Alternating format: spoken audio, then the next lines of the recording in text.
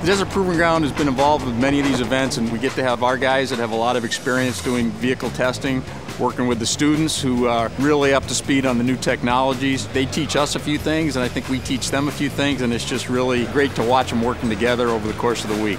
What the students are trying to do this year, integrating the vehicle, is really something that we do every day, so we're somewhat familiar with it, and I think we're pretty good at it. Integration is all about taking the designs and making them real. Going from the CAD models that they've developed over the last year and a half, and then actually building it and putting it into the car. This is a really exciting time for teams, because this is where the rubber meets the road. This is the first time they're putting their car together, and they're about to see whether their designs are going to work or not.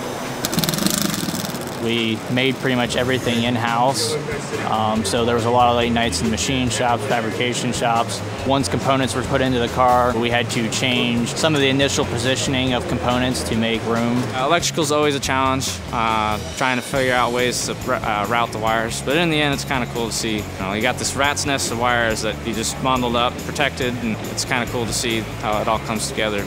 The idea was that we wanted to be able to have the power of a V8 with the efficiency of a hybrid. So we've installed a 2-liter turbo LNF from Pontiac Solstice GXP, made it to the 8-speed GM longitudinal transmission that was stock with the car. We also have a motor and inverter from TM4, the battery from A123, and a transfer case from a Cadillac ATS all-wheel drive. This place is so cool. I've never seen a garage this well stocked, this awesome. The people here are fantastic. Everybody's super helpful. Seeing all the grounds and stuff outside, it's a really, really cool environment. All these lifts are top notch, and we're really enjoying ourselves. It takes a lot of patience, a lot of energy drinks, a lot of food, a lot of sleepless nights. Like my GM mentor says, one wire at a time. So that's how we go about it, is just one wire at a time.